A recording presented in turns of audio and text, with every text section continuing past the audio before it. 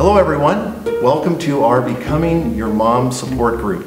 We have some visitors with us today. Welcome to you. My name is Mark and I'm the group leader. And I think we'll start by reciting our mission statement. We love our moms, but we are not our moms. We love our moms, but we are not our moms. Carol, would you mind starting us off this week? Hi everyone, I'm Carol. Hi Carol. I'm the oldest of 3 roommates and I'm turning into my mom. I clean up everything after them. I've even started doing their laundry. I talk to myself in the grocery store all the time. All of my status updates are just pictures of kids. I don't even have kids. Same. Well, kids and recipes. The other day, I almost licked my finger and wiped the face of a total stranger. I keep saying words like garbage and target.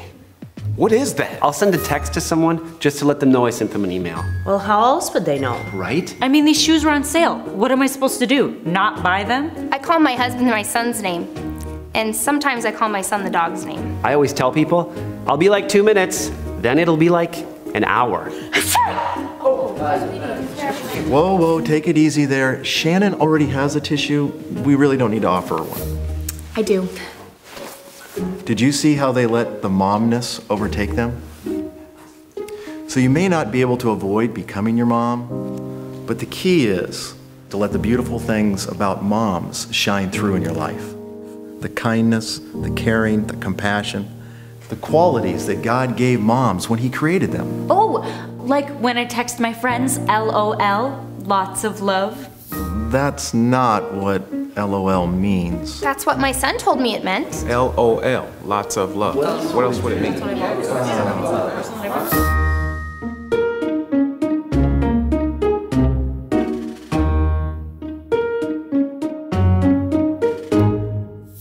You know, I used to be an amazing dancer. Now when I dance, people just get embarrassed. Can I show you? Oh, no, Carol. Carol, sit down. It's not bad. Carol, please. 1, 2.